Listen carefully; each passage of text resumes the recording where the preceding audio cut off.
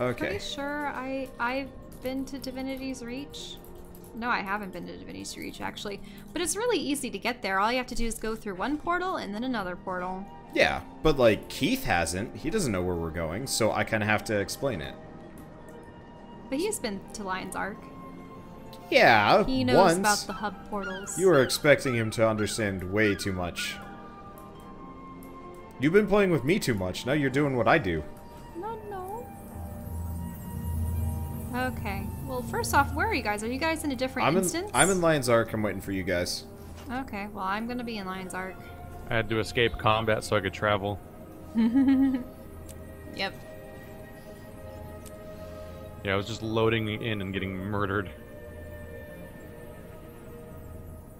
But yeah, the 999 series constantly gets dislikes because they don't like that we criticize the game and stuff like that. But at the same time, it's like the most engagement I've ever had on any game that is largely about reading dialogue and story happening. Like if you look at all the CRPGs or just this is the first actual visual novel, but I've played like 20 games that are kind of visual novels where you're pressing A to continue through dialogue for a very long time, but then eventually RPG combat breaks out or something like that, or Pyre or something. So out of all the different games that are comparable, this one has like the most engagement by far, and like it's doing great, and it's continually one of my top shows, even though it's like 40 episodes in. It's like, well, now turns out in reality, despite the huge spike of dislikes and comments, the complaining, people like this. Most people actually like this more, apparently. Well, isn't it just proportionate that the more views and likes on a video, the more people that would be willing to dislike or sort of, but like there are definitely like, well, so the more negative you are or critical you are of a game, just baseline, you're gonna get more dislikes, even if you're completely correct. Yeah, and that's just the way it always works. People cannot handle. I mean, and I'm not even gonna claim that I have like some sort of 100% accuracy rate thing, but yeah, this is why tons of YouTubers are like pretend positive all the time. Because if you pretend to be super positive about everything all the time, even the stuff you don't like, and just pretend everything's great all the time, then you're never controversial. In fact, people will literally like look at my negative opinions on anything and they'll be like, we should be like this guy on the internet. He's got 1 million, billion, trillion subscribers and all he ever does is smile and talk in a high voice and be happy all the time. And I'm like, I hate looking and listening to this person. They make me mad. Shit, I don't even know them. So no, I'm not going to be that person. Which portal were we using? We're using the one that we're standing near. Yep. Yep. Because this is the one that goes to the human city. Like for me, Red Letter Media's Nerd Crew parody podcast, like I'm the target demographic of that.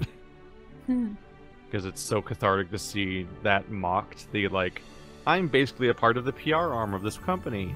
That's my forced positivity. Star Wars. If I remember, No, what about Star Wars? Have you seen those yet, Wander? Which ones? Sorry? The Nerd Crew? No, like, the media I consume is few and far between, and I actually was surprised to see... Can you stop running for a moment? ...that there were other Plinkett videos. Red Letter Media set up a thing... Oh, you didn't load in properly. That's why you were in weird armor. Red Letter Media set up a thing where they do like a fake podcast where they pretend to be one of those podcasts that's way too positive, and like they have like a video set that's completely like drowned in like nerd culture merch, and they're all wearing shirts and they're all super positive and doing trailer analysis of something that won't come out for a year and stuff like that. They somehow managed to podcast ironically, which is I didn't think was a concept that could happen, but they found a way. Oh, is Keith just taking a little bit while? He might be in a different instance. A different instance? Yeah, here. Just right-click on him and join him. Okay. Am I in a different instance? Oh. Yeah. I went up to do the Vista because I saw it. Well, I was like, sure, why not? Getting vistas are good. Yeah, that's the thing. This is a pretty extensive city, and yeah, there's a lot of stuff to grab in it if you want to complete the Divinity Reach zone. I say Wander. Yeah. Okay. So we're here. So if you press M to the east, to the east of us is an Asura gate on the map. We have to get there. I don't know how to get there. It's been a while. It's in Rurikton. Yeah, it's over here. There are these watery portals that take you downstairs. Like, see the elevators? This guy gives you liquid karma. Yep. It's for turbo Buddhism. Turbo Buddhism. Oh yeah. You want to go? You want to go Inject to the Nirvana? karma directly into your veins. Yeah, right into your eyeballs. Ew. It's like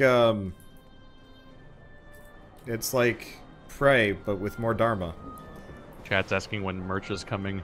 I don't have merchandisable mottos or anything. I mean, you could always just get a shirt with that dumb face I gave you. Yeah, like the one thing I could do is basically like figure out some sort of deal with Wander about like licensing like a weird if you shirt want to license of the art he made. If you want to just license use that art, I don't mind that much. We have a ton of Brave Man merchandise that I want to make like prints and buttons and fun stuff out of. What you could do is you could always just like go out, find a good take a really good picture of some columnar jointing and just sell that on a shirt. I mean that seems that would be an expensive trip. Hey, we have people already waiting for us. All the good spots are not easy to get to, and also extensively photographed already. True, but then you wouldn't have to worry about the copyright. But what about vectors? I mean, true. You can just vector columnar jointing, and then it's every game ever. I am still slowly working on like a really just pointless collection of screenshots of movies, shows, and video games I encounter with columnar jointing in them. I feel like when you're done with that, you should just have like a long, sad sounding video, just showing off every columnar jointing. Yeah, exactly. Now, this is an odd question. I mean, what is columnar jointing? It's those like hexagonal Didn't I explain this when rock I made the pillars. guild in this You explained this to Bird and I. Yeah, a couple days ago, but you never. I didn't re-explain it in this playthrough when I made the guild. No, you never did. People just always accept that you are columnar jointing man, and that it's apparently a thing. Okay, so what is it? Is it a type of rock? Do you know what mud cracks are? Yeah. Where it's like you just have these weirdly like hexagonal-looking, like mostly equal-shaped cracks in the mud as it dries. Like that, that happens because when the mud dries, it constricts. Like it's more, it shrinks. It's larger when it's wet and it shrinks when it's dry, and so it's all fused as one solid piece. But it's getting shorter, it's getting smaller. So it has to somehow maintain the same area while. Let's see if we can run over to that Bloodstone Beast. Well, what about this lady? She needs to be. Shell event. Where is the beast? This is an event. It's over on the right. Oh, this is an event too. Okay. Come with me. I'm going to see if I can get over to the Bloodstone we don't even know event. where the Bloodstone Beast is. It's over the, oof, that is distance. I'll see if I can make it. Wait, is it inside the city? No, the Bloodstone... Well, the escort is bringing you up north. She was just going to her waypoint because she breaks weird. Wait, so are we sticking with her or are we going to the beast? I'm heading for the beast. It gives way better shit. Okay. Bye. Yeah, I mean, you guys can do what you want. You have self-determination. I'll protect the fair lady, I guess. Now there's more people dressed as yelling. Oh, this is a level 34 mission. I'll be fine, or in horrible danger. What's the level range of this zone? 30 to 40. Oh. Wait, I thought we were specifically not doing zones that were too high. I mean, you're 33, so as long as we keep to the southern section, you're fine. If you run all the way to the north, less fine. Oh. I thought that this was a good zone because it was in the middle. Ow. Yeah. If you actually gather materials as you go by them, it should be decent. Actually, there was a heart for the entire city as well. Yeah.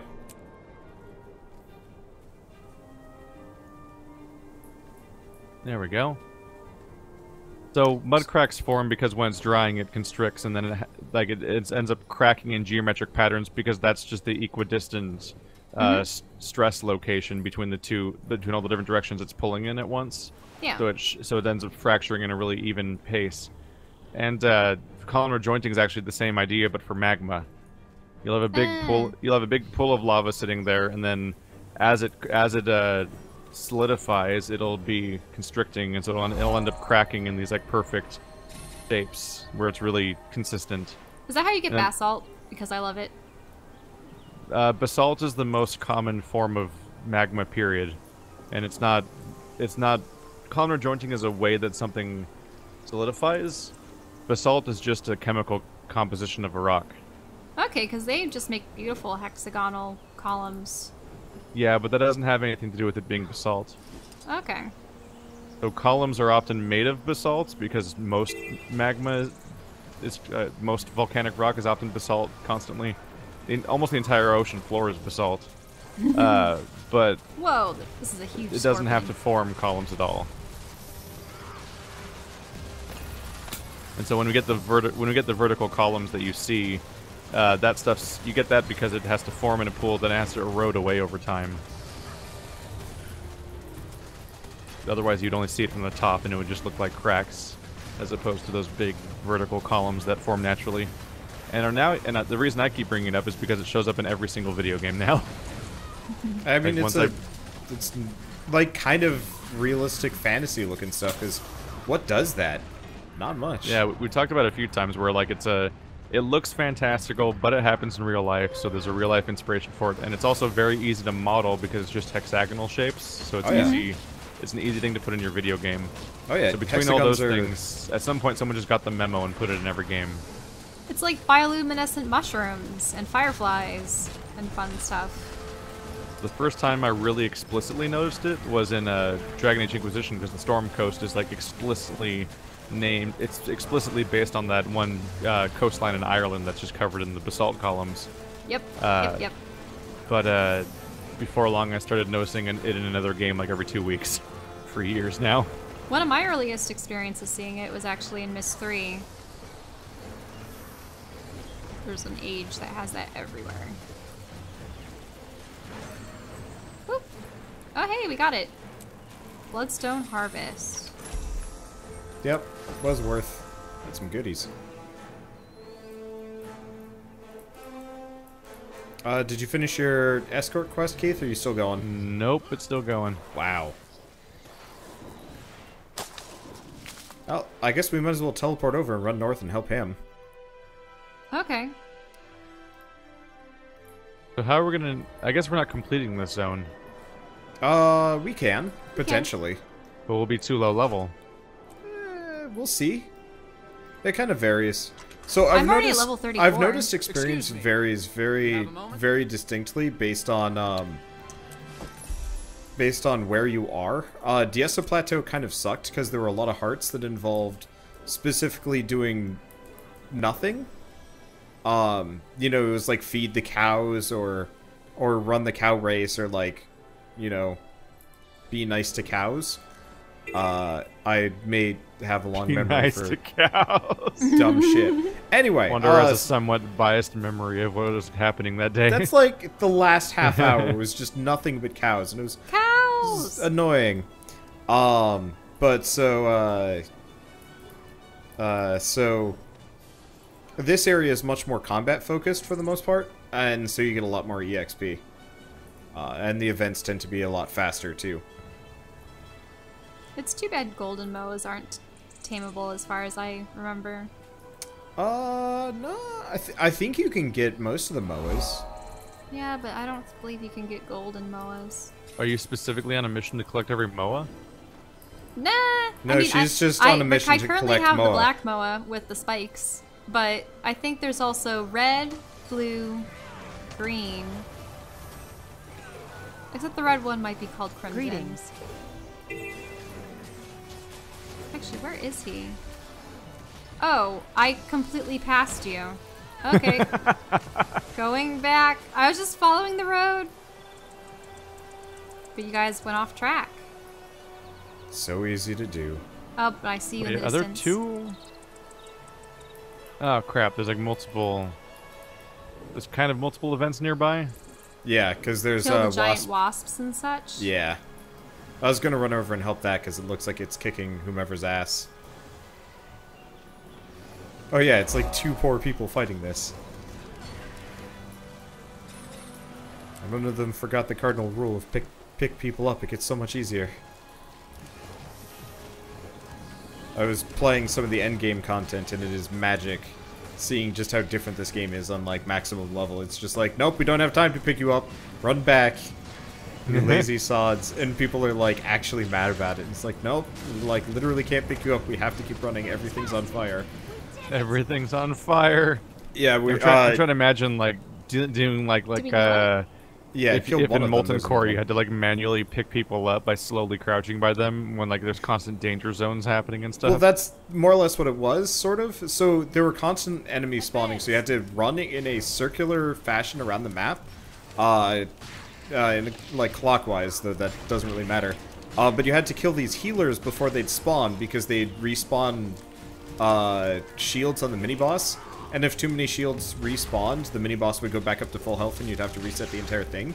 And so it felt like I was playing a raid with just like 100 random people I'd never met before, which was fascinating. Ow. Another big wasp. Hey, she has arrived. Okay, now the wasp problem.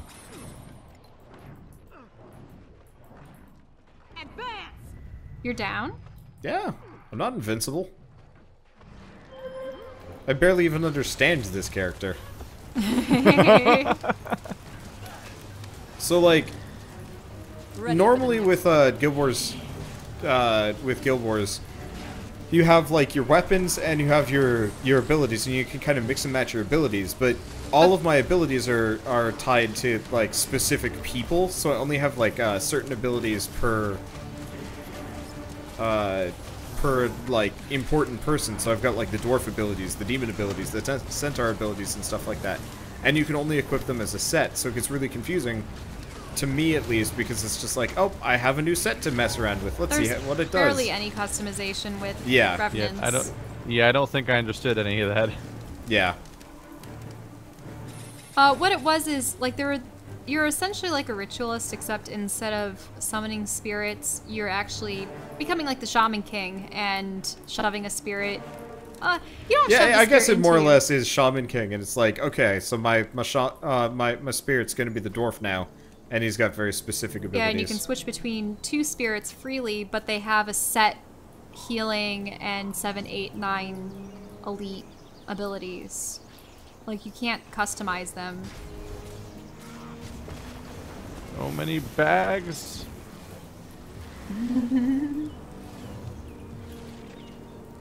Isn't the next expansion coming out soon? Way too soon for us to probably finish. Yeah, it's coming out. It's coming out in 2 weeks. Jeez. Yeah. I had a minor heart attack because I thought that Destiny came out like. Well, today, it did, just not for us. But like not on PC. No. I would be bugging you about it if it had come out, but no. We got some time. We don't have to worry about it. Like, how are we gonna? I'm like freaked out. I'm like, how are we gonna juggle this and Destiny and Divinity? Yeah. Play them different days of the week. Well, I mean, you could always dedicate one of your actual slots to a multiplayer thing for once. I mean, my plan is to dedicate that to Divinity. Yeah, that's what I was kind of expecting. The issue is that I'll just be in the middle of shit that isn't done. Now, they and finally in order to dedicate a slot to one of those games, I'd have to cancel those games. Well, didn't you have? Oh wait, no, but you started Mario and Rabbids today to fill the slot for Pyre. That is a good game, by the way. Yep. I beat it 2 nights ago, and through and through, it was just consistently a really satisfying experience. We have human delegation. There's another heart over here. I suppose I'll do the heart that's close to where you guys are. Yeah, I'm just beating up wasps. I gained a level because I apparently had a tome of experience. Yeah, you can get tomes of experience. You get them from logging in. Just use them. I have a billion. I wish they were tradable to friends or something, because like, I have, I think, 7 tomes of experience at this point, and I can only use them on one character. This one. Wait, there's a suspicious rat here? Yeah. No, this entire area is filled with like it's trained rat for spies. reconnaissance? Yeah. Yeah, there's rat spies everywhere. It's What do you do to them? nothing, as far as I can tell. You might be able to deal with them, but I'm just imagining them training their rats to somehow communicate stuff back to them. I don't understand. I just ran past another NPC voiced by what's his face? Mercer. Yeah, Matt Mercer. He is everywhere. I found a random NPC that's voiced by him in Persona 5. And I was like, "No! Stop! You're already in my party. I don't need more of you." On the rat subject, I mean, this is the world where there's sentient rat people. Yeah, it's true. See, by the way, Keith, is your gear starting to get outdated? I don't know how to tell. And It's based on level. I'm generally just desperately sprinting around and trying to keep up with what's going on, and then Fair sometimes enough. I click on stuff that has green numbers on them. Yep. So And then everyone yells at me because I'm like trying to navigate it via the inventory bags, but you're supposed to change your gear via your hero screen where it shows it by category. both are acceptable, but the heart, that big golden heart, sells up-to-date gear for the level. So like that guy sells level 35 armor, I think boots and gloves. I'm not entirely sure, but it's a good way of keeping your gear up to date without spending money, because it's karma. Isn't karma also just money?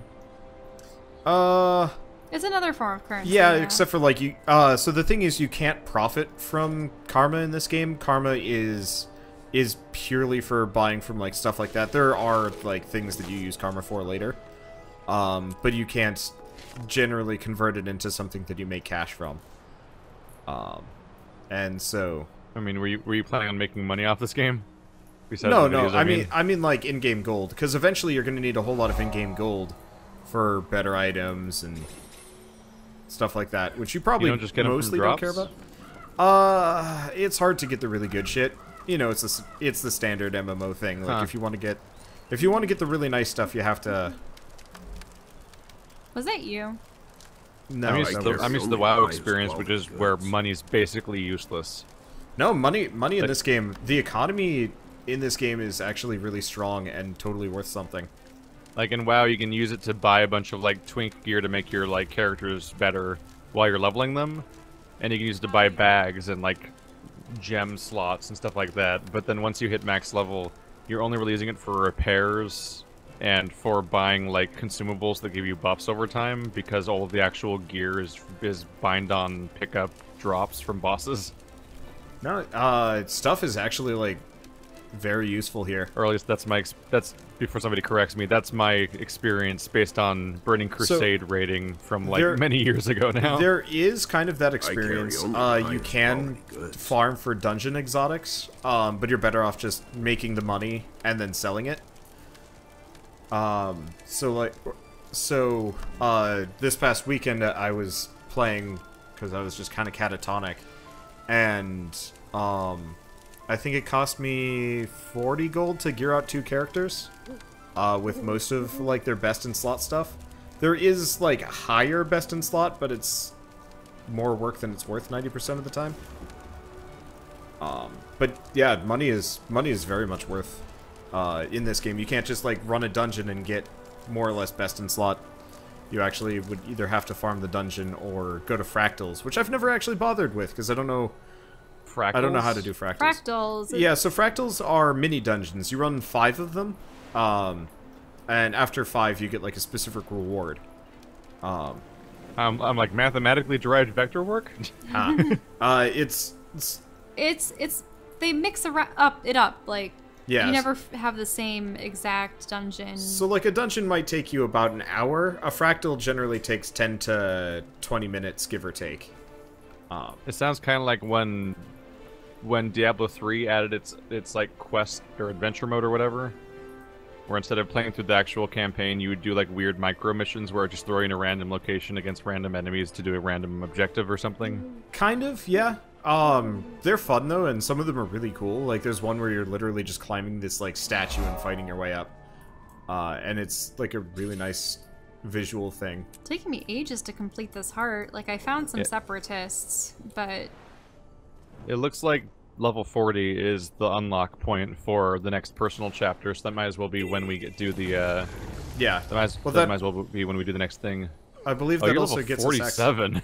Yeah. Wait, what? How did you do that? I cooked. I just crafted. But holy crap. You're not supposed to do that. I just crafted some food using stuff I had on hand at the end of the like last session, or was it the session before?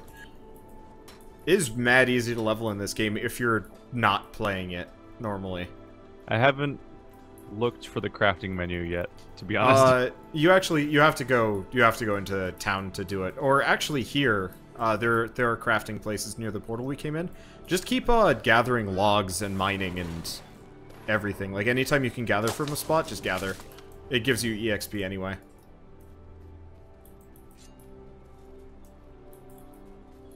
Oh, so you guys started the session with being level 33 and I'm already level 35. Yeah.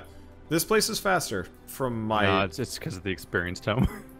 Oh. But it still feels novel to suddenly have such a higher level so fast. We're like not even half an hour in.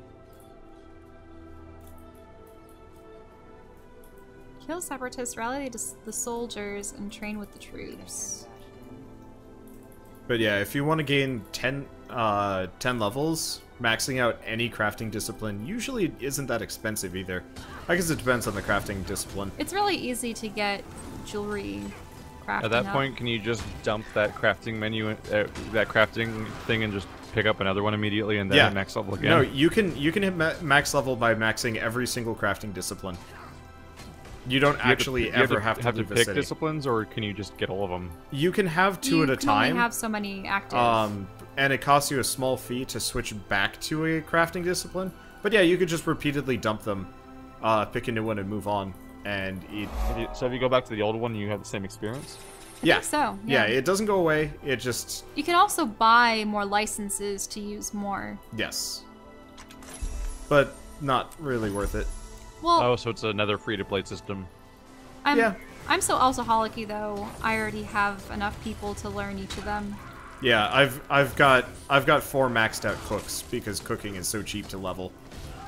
I've never leveled cooking. It is actually probably the hardest to level because you have to look up like you have to the look hell up a guide are the recipes. for it because there's just too many combinations of things. Whereas jewelry making is very straightforward.